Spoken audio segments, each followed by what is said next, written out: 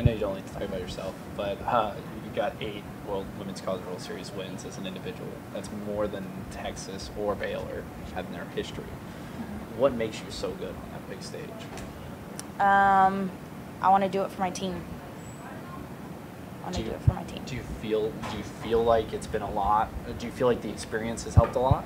I do. I think experience in any form is helpful in any capacity. So I definitely think that having just experience at the Women's College World Series and having experience in the postseason helps all of us for sure.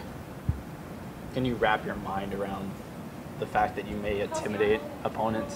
The fact that they might see Paige Parker and they might think you might not be able to respond to her? No, I don't really think about that. I just kind of just try to go out there and do my job.